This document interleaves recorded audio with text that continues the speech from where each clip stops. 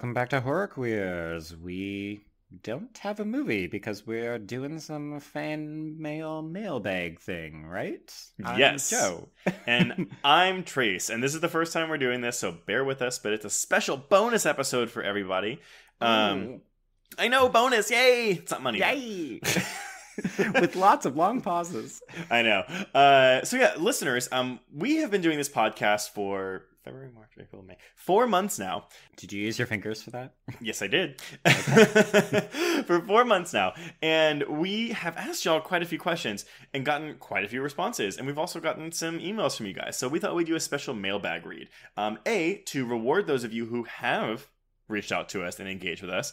And B, shame the rest of you. So, this is correct. If you want to hear your name on the podcast, just reply to us or send us shit and we may read it out on an episode like this because we'll try to do one more than once every 4 months. No promises though, but we'll see. I mean, it depends on the volume of responses that we get.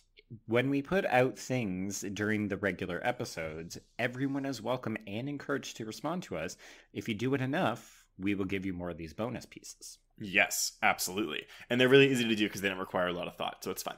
I basically took my brain out just for Yes. So what we're going to do is we're going to do kind of a rundown of all the episodes, not about them, but like the questions we've asked and see what people have said, because some of y'all had some really fun creative responses. But before we do that, I did want to single out some fan mail that we've received. So, Joe, why don't you take the first one? All right. So our first one is very brief. It's from Scary Jerry, and he says, I love your column and podcast, and I'm your #1 fan, but not in that creepy misery foot hobbling way. And I really appreciate that. Although I would take a misery foot hobbling. Really? No, not at all. I like that he says he's our #1 fan because I feel like we could get some people like fighting with that. Like, who wants to be #1? I'm not going to promote violence, but if for some reason you find yourself in the room with someone who also says they're our #1 fan and you want to fight and you want to videotape it and you want to send it to us, I mean, I'm not going to not watch it. Right. I want to see hair pulling, though. I love a good elevator cat fight. For sure. So our next one is from Christine, and this is actually kind of sweet. So she goes, I just wanted to reach out to you both and say thank you for the Horror Queers podcast. I'm an avid listener of the Losers Club podcast and Halloweenies, which, in case you didn't know, people, we guested on the Halloweenies podcast, and first heard you guys on the Freddy's Revenge episode. I love what you had to add to the conversation, so I decided to check out Horror Queers. It's amazing! Yay! I'm sure that's how she said it, too. You're hilarious, but at the same time, challenge me to think about certain plot points in a different way, and I find it intriguing and refreshing. In all honesty, I'm really picky about my horror movies, and I can read any horror novel and love it, but when gore and blood are projected on screen, I literally puke. I'm kind of a freak, so I listened to your episodes and haven't seen most of the movies you covered. Which is crazy to me. So crazy. No, this is that to me is the biggest compliment we can get. If you don't watch the movies or you don't want to watch them, but you still listen to us, I mean, yeah, that's great. That's some dedication right there. Yes. And this is also really important, though. She goes, I am a heterosexual cisgender female, so your podcast has also been an incredible education. I'm 29 and thought I knew a good amount about sex. You prove me so very wrong. That... Oh, God. That is a lot of responsibility. I don't know everything about sex either. As we've discussed, I don't know a lot about straight sex, so I should probably listen to some of those podcasts. But... that's great. If we can educate people about the art of gay sex, I'm for it. Sure. Anyway, you two rock my socks. Keep up the excellent work. Boom, boom, boom, boom, boom. So thank you, Christine. That was great. All right. And our next one is from Sarah. And she says, best podcast ever? It's comprised of horror stuff and gay stuff, which are the two things I've loved more than anything else since I was like 4. To which I say... good on you. Right. And you guys are just so on point. I was agreeing so hard with the stuff you were saying on your Scream episode that I literally went, out loud on the bus at one point because I forgot I was wearing headphones. And she says that she hopes that this podcast becomes super famous. And, yes. I mean, hey, Sarah, your lips to God's ears, even though I'm kind of an agnostic. But yeah, that's fine. So, okay, we won't do any more fan mail, but we're going to move into questions and listener answers. So, we're going to go all the way back to our Dead Ringers episode. Now, I don't really know if we had a question in this one. Oh, wait, well, I mean, we did. I kind of asked if watching the movie, as if you've listened to it, it's, about gynecologists, if watching that movie was scarier for women than it was for men. Because I didn't find it scary, but I felt pain watching this woman, have her uterus invaded by particularly those surgery scenes. Yes. So Rebecca got to write in, and she said, "Great ep on Dead Ringers. It is much scarier as a woman. Gyno pain is often ignored, so it really resonates from that perspective."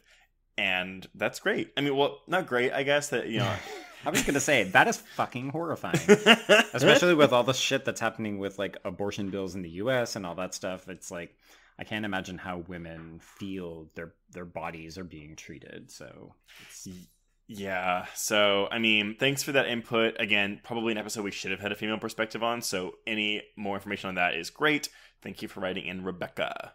All right. So, we'll dive a little bit later into the Always Shine episode, which is, if you'll remember, I mistakenly misheard one of the drinks that one of the girls orders as a sales rack. Now, wait, what was the actual drink called? Salsmanac. Listeners, Salisbury. It is a Sazerac. Joe, I'm going to really need you to go order a Sazerac somewhere. Yeah, Sazerac. That's what I will order. Sazerac. Anyway, so yeah, Joe called it a sales rack. So we asked people, what exactly would a sales rack consist of? And so Justin wrote it, and he said, a sales rack starts with a muddled Walmart receipt, a double shot of well-brand vodka from a plastic bottle, an expired cap full of bitters, the last drops of Trace's Sazerac, you laugh, and finish with 2 fingers of high C Ecto Cooler. That sounds fucking disgusting. That sounds delicious. We have very different opinions on what's delicious. Okay. I mean, I saw High C and I got excited. I swear. So. If you come for Fantastic Fest, I'm gonna take you to get a Sazerac, and you're gonna be like, "Oh, wait, do you like absinthe?" Yeah. Okay, cool. We're good. We're good. That's usually the make or break it thing with Sazeracs. I mean, it's because it doesn't have absinthe in it, but they rinse the glass with absinthe, and then they pour it out, and then they pour the whiskey and stuff in it. Sounds wasteful. Or the rye. I don't know. But it gives a hint of licorice flavor. Okay. All right. This is...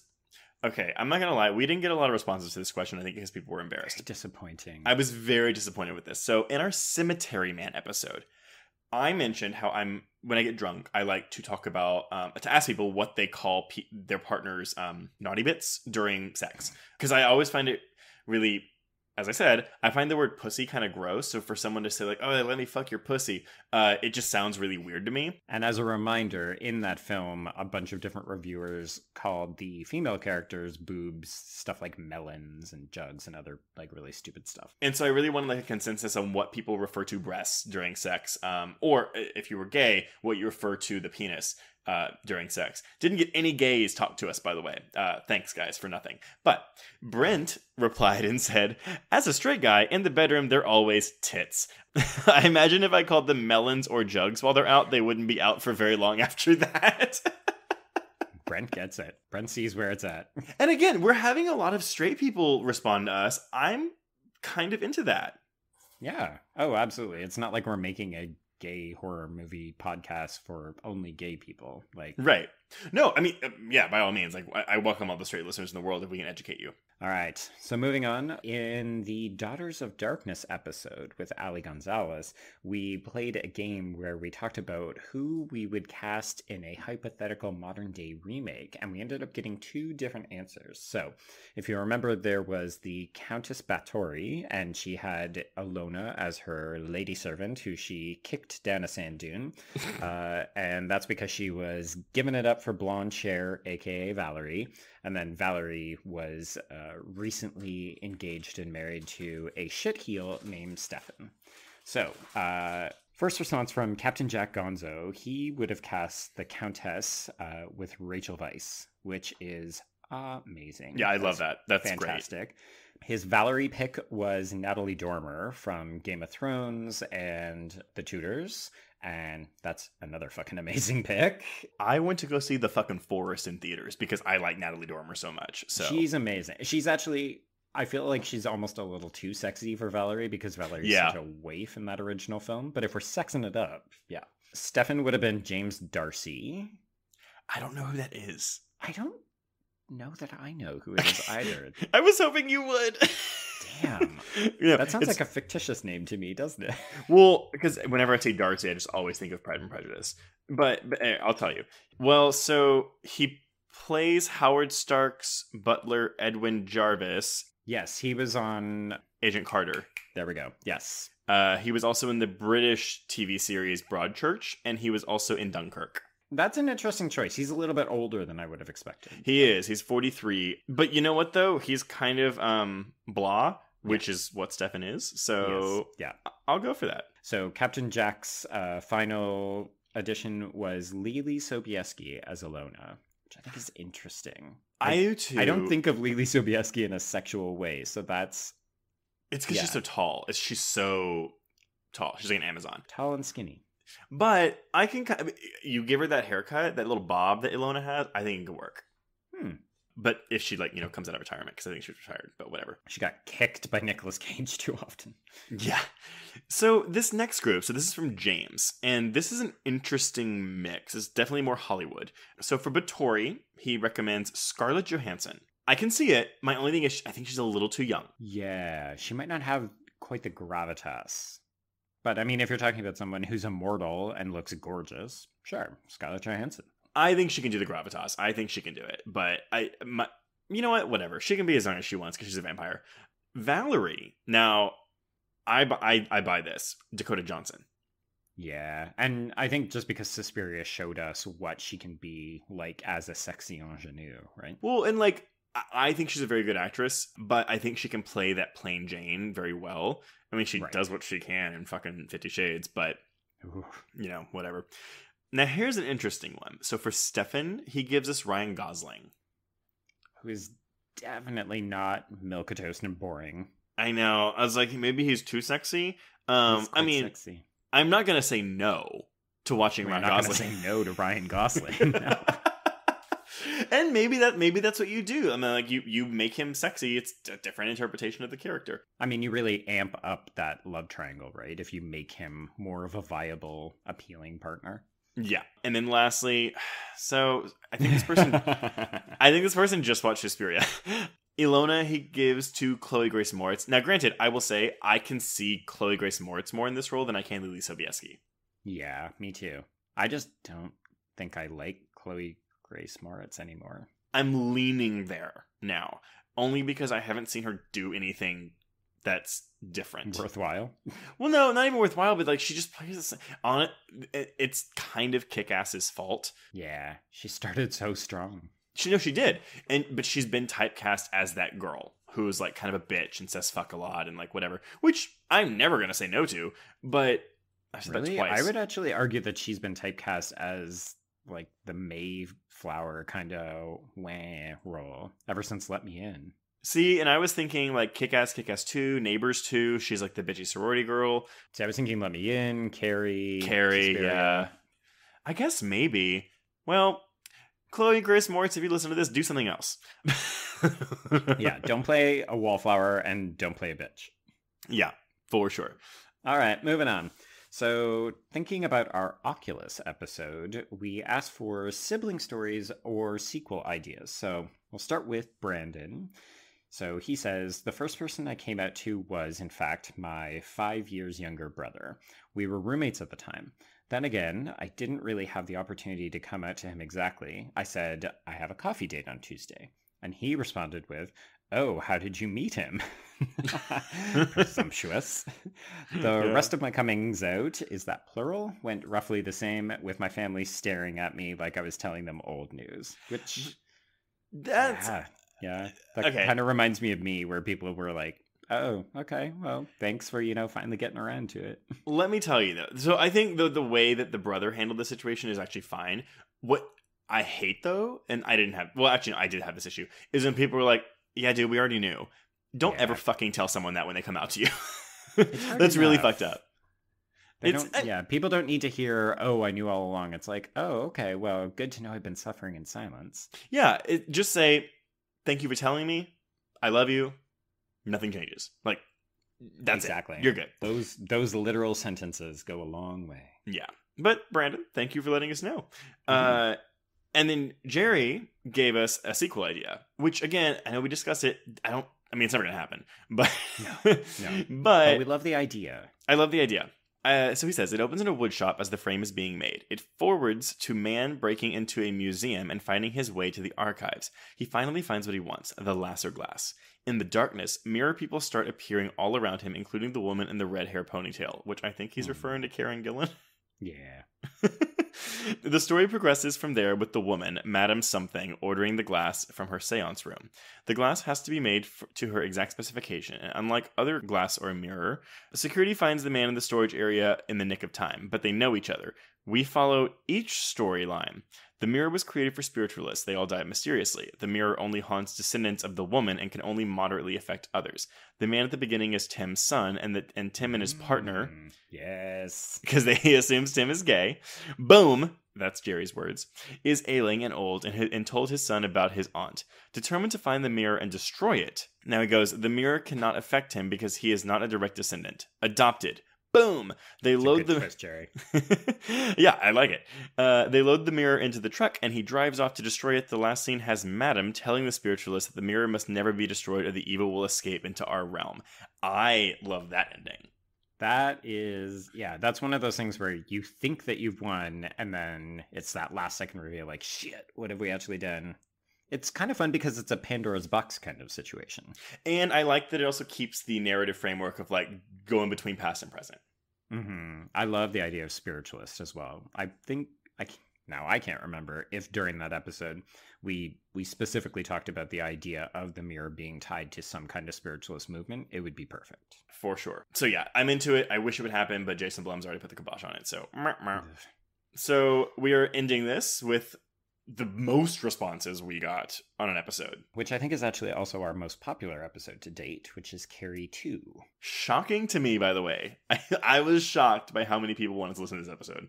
It's because you trash-talked Kat Shea, and then she actually publicly responded to you, so... Yeah, but she didn't mention that, so it's fine. All right, so we asked people if they were willing to share their bullying stories with us. So yeah, we got quite a few responses, and we'll start with Schlock Horror. I don't know this person's name, and I really want to. I should probably ask this person. I'm assuming it's a man, but it might not be. Oh, actually, no, it's a man, based on this story. Okay. So Schlock Horror says, I remember the first time I got called faggot. Like you boys, I didn't even know what it meant, but it was all due to my known love of Buffy. I was ridiculed for years for that, which I think he actually followed up with a couple of other tweets that clarified. He did, but basically, yeah, like no one... I think he's from Australia. Australia. Yeah, and like, I guess no one watched it on that island continent. And yes, but like, that led to him getting made fun of. And I just want to say, fuck all you people who did that. Because, A... there are a lot of things that you can do to get called that word. Watching Buffy and liking Buffy should not be one of them. Yeah, it's such a weird idea. It's, it's not even behavioral or attitudinal. It's, you watch a certain type of entertainment and therefore you must be gay. So... well, yeah, I guess that's... I remember being in middle school, though, and like someone asked me who my favorite singer was, and as we know, I don't do music, so I didn't know who to say. So I said Cher, because my dad listened to Cher. And I didn't know Cher was like a gay thing. And boom, there you go. I was the kid that liked Cher. Whereas I was just the kid who couldn't throw a frisbee correctly, and therefore, because I lifted up a leg to balance, I must be gay. Mine was when you throw the basketball and like you hop up on one leg and the other leg goes up. Like, what's that movie where she wants to kiss and she wants the pop when she kisses? Like she wants her leg to pop. I think it's Anne Hathaway. Right. Yeah. Is it? No. I think it's the Princess Diaries. Are you sure it's not Legally Blonde? No, it's the Princess Diaries. There we go. Yeah, because she, it's only true love when your leg pops when you kiss. So that's what I did though when I was throwing a basketball. Oh, a little gay trace. So gay trace. The next one, Eleanor writes in. So she goes, when I was in junior high, the thing at the time was to make your own X page, like an early version of MySpace. See, I thought that the early version of MySpace was like Zynga. Or Friendster? Maybe. So she goes, I made one, and classmates saw it as me jumping on the bandwagon / copying others because I used a similar URL style as someone else, my first and middle name. Which just sounds like the obvious way to do it. These people sound like cunts. Yes. So, but everything else was different. I tried to make the layout / graphics look really good. I really got into HTML at the time. That's a skill everyone should have, and I wish that I knew it. Yeah, good on you. Then in my page's guest book, someone left an anonymous trollish comment that was like, "You suck and your page sucks. If you don't take your page down, I'll kill you." Which is severe. Yeah, y'all, like, I'm not promoting bullying, but if you're gonna bully, don't do death threats. It's really fucked up. No, just don't do it at all. Don't bully, period. But I mean, like, if you, for some reason, you, like, find the hand of the devil, like, compelling you to bully someone, don't threaten to kill them. Anyway, I ignored it and then kept my page up. I didn't tell anyone because I didn't want to be seen as a tattle, but sometimes I find myself to this day wondering who wrote it. Maybe that person was just joking, but death threats are way dark, man. Were the sparkly animations on my page too triggering? Sounds like it. That's so fucked up, man. Like, And the fact that she never knew who it was because it's anonymous, you know, like that's scarier to me. It's the start of internet culture, man. The minute that we could start doing things anonymously, people just turn into total assholes. Well, now I want to look up what is it called? X page. I'm going to look this up and see what that was because I've never heard of that. I imagine because she had to code it, it was probably like a fairly rudimentary kind of, you get to pick your colors by writing in the code and stuff. Right. Anyway. You keep looking. I'll read the next one. So we have one from Joshua. He says, at 16, a boy offered to pay me to go to prom with him because he and his friends thought it would be funny for two guys to go together. As I was the only out gay guy in our year, they thought I'd be up for it. And I said yes. And then facepalm emoji. Poor Joshua. Because I didn't understand what it implied and I was so desperate to be cool. Then I spoke to an older girl who was like, no! And so I went back and told the guy how degrading it was, and he was like, oh, I didn't realize.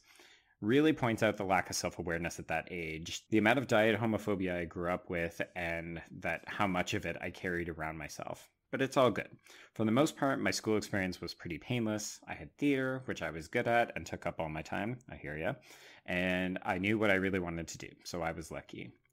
Honestly, this is one of those examples where I could see people saying, oh, well, that's not really like homophobia, that's not bullying. And it's like, well, it just to me reveals a lack of awareness. Like, oh, because this kid is the only gay kid, he must want to go to prom with me as some kind of novelty joke. And you're just like, this is a human being. They're not there for your enjoyment or pleasure. I hate that. P.S. I just googled X page. It doesn't even have its own Wikipedia page, but it does have an Urban Dictionary page, and it's really funny. I'm gonna just read the first paragraph. Xpage.com is a little community of web pages controlled by a little fascist bastard living somewhere out in Diarrhea, Nebraska.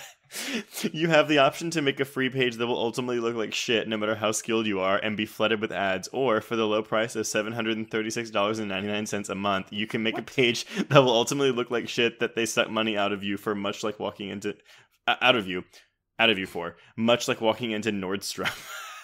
Wow. There's a couple more paragraphs that I won't read, but it's really funny. Sounds like someone had a very personal negative experience. I'm going to start saying Diarrhea, Nebraska, because I've never been in Nebraska, but apologies to anybody who listens who lives in Nebraska. Believe it or not, we don't have a lot of Midwest listeners, because just so you know, I can see where you're listening from. Creepy and threatening. Okay, so I've got another one from that guy 4442. When I was a kid, my sister and I would go to movie theaters all the time. We lived in Arizona where it's hot, so the movie theater was a popular place for kids. Oh, I'm so glad you read this one, because when I looked through it, I was like, what state is AZ again? Oh, Arizona? Did I say AZ, or did I say Arizona? No, you said Arizona. Fuck yeah! Like, anyway, it's okay, sorry. I wouldn't have gotten Ontario. Okay, I had to be 14 or 15, and we went to see Blair Witch 2. Yeah, fuck yeah, you did. I know. And afterward, we were waiting on our mom to pick us up. This car filled with high school boys pulled up, and a kid leaned out with a map asking where something was. I went to show them on the map where it was located, and another kid rolled down his backseat window and pelted me with whipped cream covered pie. What the fuck? It was awful. I was so mortified. If I had Carrie's telekinesis, that entire car full of bastards would have gone up in flames. You bet your ass they would have. I can laugh about it now, but back then I was so upset. I refused to even go back to that specific movie theater for a bit. Yeah, you got a fucking pie in the face unexpectedly. What even instigates that? Was that just a... All right, That's boys being stupid boys. I'm gonna tie this into one of mine then too, because I think I suppressed this memory, but I remember walking out of my front yard one day. Oh, because my parents came in my room and they said, "Hey, we got TP'd," and I was like, "That's weird." So I walk outside and we're TP'd. That's toilet papered for people who don't know. Oh yeah, sorry, all over our trees. Because we lived in a place in the suburbs of Houston called Pecan Grove, and so they were known for their pecan trees. So we had 2 huge pecan trees, and then also a magnolia tree in our front yard. So they were just TP'd to shit. But that wasn't the worst part. Someone had shaving creamed faggot and Trace loves the cock on our sidewalk. Not untrue. Not untrue. But I was in 7th grade. I was 13 years old. And in case you don't know, when you shaving cream a sidewalk, it bleaches the sidewalk. No. Oh, so even after you wipe it off, it's still stained on the concrete, and it was for months. Oh. I bet your parents love that. Well, they thought it was a boys being boys thing. Because I mean, I came out to them 3 or 4 years later, and they were quote unquote shocked. So, I mean, that was when I saw it, I was like, "Fuck, they're gonna know that I might be gay." Because even at the time, I wasn't 100% sure if I was gay or not. I didn't realize until I was 14, and so that was like my thing. And I mean, apparently it was fine. I don't even know if they remember that, to be honest, but I remember the fuck out of that. Well, because this is the thing, and this is what I feel like we learned from all these people writing in is even things that other people might consider innocuous or harmless, if they affect you in a particular way, they can be so harmful because you just hold on to them and you keep revisiting them in your mind for years afterwards. Yeah.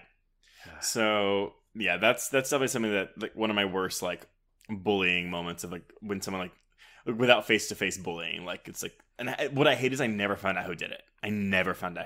Yeah, you never do. I hate that. I wish I could know. All right.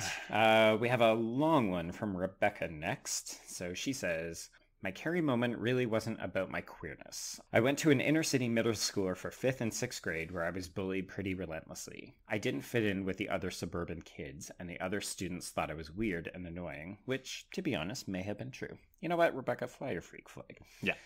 Additionally, I had stick straight hair all throughout 1st to 4th grade. The summer before I entered middle school, my hair became extremely curly. My mom had no idea what to do with it, as she had really fine, straight hair. Problematic. At this time, even when I showered that day, my hair was unruly and looked kind of greasy all the time. This was fertile ground for the other students to make fun of me. Yeah, you bet your ass it was. One day before Christmas break, my sometimes friend was standing in front of my locker looking uncomfortable. I asked her what was up and noticed this whole group of popular kids nearby yelling for me to open my locker. Yeah, fuck.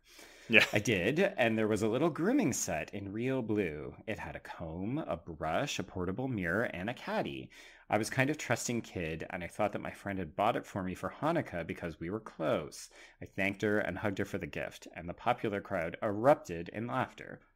It turned out that they had all chipped in and bought it for me as a joke because they all thought I never showered and I didn't know how to take care of myself, which is fucking shit. Fuck.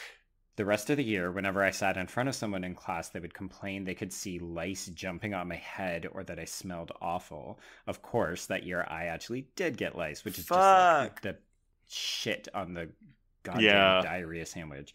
It seems like a small incident. No, it does not. No. But it crushed me at the time. I tried to cut school any way I knew how. I got into fights and I cried almost daily. No. And the worst thing about this is that Rebecca doesn't say that she grew up into like an amazing person and that she managed to like kick all these assholes to the curb. Like, I really wanted some kind of like... I mean, Rebecca, I'm sure you are an amazing person now. I mean, not that you weren't before, obviously, but yeah, it's like something so fucking little because kids latch onto these little things. And it also goes to show you also how young it starts. I mean, 1st to 4th grade, like, kids are the worst. Like, and I wish teachers would do more about it because obviously they can't see everything. Like, I know that. But there are things where it's like, teachers, like, look at these fucking kids. Yeah. If you see someone being, well, I mean, I would hope that there's more emphasis put on it now that bullying has become such an epidemic in the US. And yeah, I mean, I know people think that it's not a big deal, but it's like stuff like this can be enough to kill yourself on. No, I mean, Ugh, it's really upsetting. So I'm sorry, Rebecca. That really sucks. But, You are who you are today, and you sound like a great person. yes. Yeah. So our last read is from Wyatt. He's actually written us a couple times, but I picked this one specifically to use for him. So he goes, like so many other gay teenagers, I was not out, but clearly exhibited signs of otherness that caused me to be ridiculed and ostracized. Like Trace, Friends' older female siblings called me out on my homosexuality almost right away. And while I on think the that was actually me, not you. But yeah, that was you. Sorry, I was reading that and I was like, wait a minute. Which is fine. Don't worry, Wyatt. People confuse us all the time. Yeah, they really do. I don't understand. I think we sound different, but whatever. Well, on the one hand, it was kind of a badge of honor to be accepted by someone's cool, older, i.e. over legal drinking age, sibling. That same information in the hands of a junior high schooler was dangerous. Yeah, no. Like Joe, I also did my best to avoid situations/locations that I considered dangerous. But unfortunately, in the state of Illinois, physical education is mandatory in high school for a full 4 years. So there was no way I could avoid locker rooms and aggressive jockiness. Yeah, fuck that. I feel that. So, basketballs to the face, kicks in the exposed while changing in uniform, balls, shoves into the baseball diamond dirt, and everyone deathly afraid of being my wrestling sparring partner was par for the course. I never had to do wrestling. That wasn't a thing. We didn't have a wrestling team. We had extracurricular wrestling, but thankfully, yeah, that didn't prove to be a problem. But I can imagine it's like, ooh, don't touch the gay kid. Mm-hmm. P.S. I feel like there is always a murder happening outside your apartment. I do live near a fire station. You've mentioned that before, and I always forget, and I'm like, God damn, like the crime wave in Toronto is just really going nuts. Okay, so Cronenbergian motors. Yes. So Wyatt continues. Moreover, many of the teachers themselves encourage this behavior. See, teachers? I think it would be considered illegal or at least grounds for termination today, but this was at the tail end of the old guard, toughen you up no matter what mentality best exhibited by the drill sergeants masquerading as gym teachers and coaches. So they got away with it. Did it make me a stronger person? Yep, but not in the way they intended. Now, this is the end. Horror movies were, of course, my escape from reality, and as has been mentioned numerous times by others, I think the escape for many outsiders of the junior high/high school social structure. The nature of otherness inherent to most horror films is, I think, the strongest magnet to queer people. But the enactment of revenge fantasies on screen and other subversions of, most frequently, suburban teenage life is, I think, what keeps us coming back, especially at that age. Now, I know that sounds bad. I fully agree. I think, and I'm not, because I really gravitate towards revenge movies, and I never have a moral ambiguity when it comes to rape revenge. When people are like, well, she's becoming a murderer, and that's bad, and I'm like, I don't know. And like, I kind of want to see her absolutely massacre all of these assholes. Yes, and granted, do I want to see her get raped? No, and like, I wish that never happened. But whenever people like have like the moral dilemma about like when the woman turns on them, I never have that dilemma, and that's maybe problematic. That's maybe a problem, but I always just envision like the bullies that I used to grow up with. Right. It's hard not to cheer during those moments in Carrie. Yeah. So he says, and if you were in junior high/high school in the late 90s or early 2000s, you were privy to a particularly categorical and narrowly focused portrayal of teenage types and social structure that, in the unfortunate absence of adequate evidence to lifestyles to the contrary, was merely perpetuated by the real-life teenagers they represented. Yeah. Well, and people take their cues from movies too, right? So they see these people who are popular and they're absolute dicks. And if you're anything else, then you're a geek or an outsider or... That's why, though, representation is very important in any kind of media, be it film, TV, whatever, or any genre. Because if people see it and it's quote-unquote normalized or, not treated as anything like, jokey... I just listened to a We Hate Movies episode on Do Where's My Car, and there's like a whole section of the movie that focuses on transgender humor. That film is so fucking terrible. I've only seen it once, and I was like 11 when it came out, so I haven't seen it in like almost 20 years. But yeah, I mean, the way it sounded, I was like, oof, like thank God we don't live in 2000 anymore. It sounds terrible. Mm-hmm. And on the flip side, I just saw the new movie Booksmart.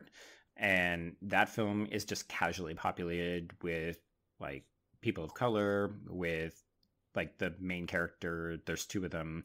One is an out lesbian. The other one is, like, a plus size for Hollywood, aka totally regular girl. Mm. And the film is just, like, casually populated by all of these different people. And it's, like, that's the world. And it's fantastic. I'm so fucking excited for that movie because it got raves at South by Southwest, but it's also directed by Olivia Wilde, who I love, and and the girl who plays the lesbian, we're having a bad teacher student renaissance because the girl who plays the lesbian is Sasha, the little nerdy girl in Bad Teacher. And the girl who plays the bitch in Bad Teacher is Catherine Newton, who is currently in Detective Pikachu. Oh, so yay! Everything's coming up Bad Teacher, which we all know you love. Which we all know I love, and everyone should go watch Bad Teacher because it's also one of my 5-star reviews on Letterboxd. There we go.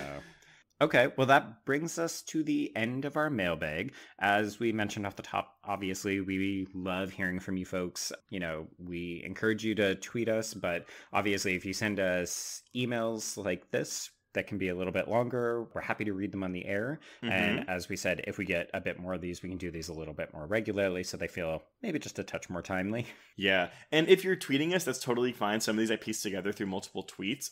But you either have to tag us or you have to use the Horror Queers hashtag. If you don't do either one of those things, we're not going to find them. Yes. We're not freaking internet sleuths. I know. It actually took me like an hour to find some of these. So It was fun. But I guess on the note, we can cross out our very first mailbag episode. Woohoo! And cross out Horror Queers.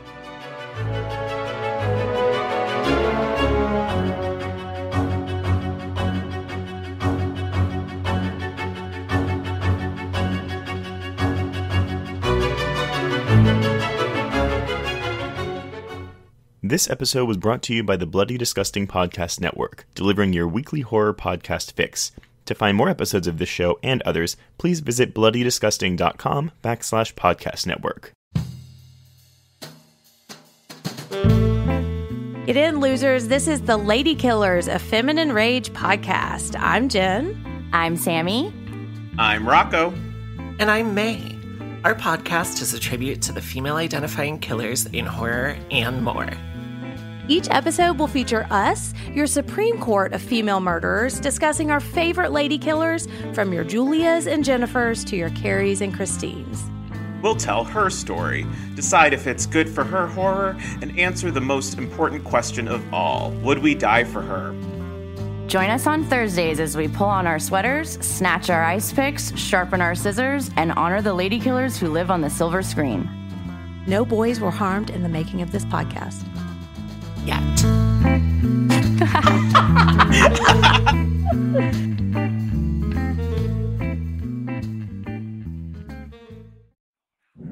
Hello, I'm Shelby Scott, the host of Scare You to Sleep, a podcast where I tell you spooky bedtime stories full of creepy sound effects and music that is soothing yet unsettling to help immerse you into a world of horror. This is a show for those of us who have realized horror can be a strange but relaxing escape from reality. Speaking of escapes, sometimes I lead you through guided nightmares, like a guided meditation, but instead of flowery meadows, I take you on a journey through your own personal nightmare. So come get lost in the terror with me. Listen to Scare You to Sleep wherever you listen to podcasts, or find us online at bloody.fm. Sweet screams.